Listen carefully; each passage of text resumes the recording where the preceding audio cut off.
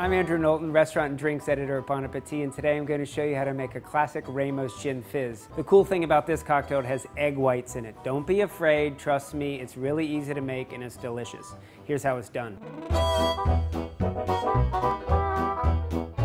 First, you're going to need a Boston shaker, which I have here. 2 ounces of gin. The cool thing about this drink is it was invented in the 1880s in New Orleans by Henry Ramos at a restaurant called Myers Restaurant. And the story goes, he called to shake it for 13 minutes. And you can imagine doing that for 13 minutes, you get tired. So he used to line up 20 bartenders and they would just pass it down. We have our gin, a ½ ounce of lemon juice, ½ ounce of lime juice, 1.25 ounces of simple syrup.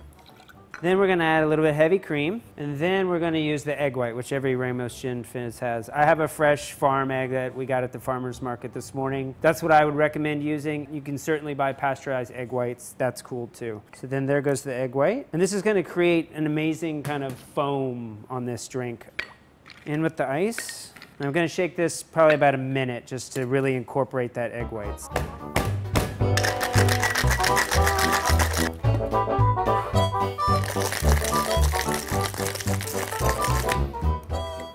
All right, so then we're gonna serve this in a Collins glass. We're gonna put some ice in it, not too much ice.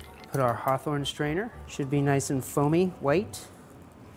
And then we're just gonna top it off with a little bit of club soda. And in New Orleans, when they do this, they'll let it fall around the sides. I won't make a mess. And then essential garnish is just a orange wheel, too, for flair. And there you go, there's a authentic Ramos Gin Fizz.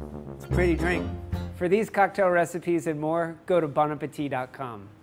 Wonderful brunch drink, great for brunch, and you'll love it for brunch. Here's how it's done.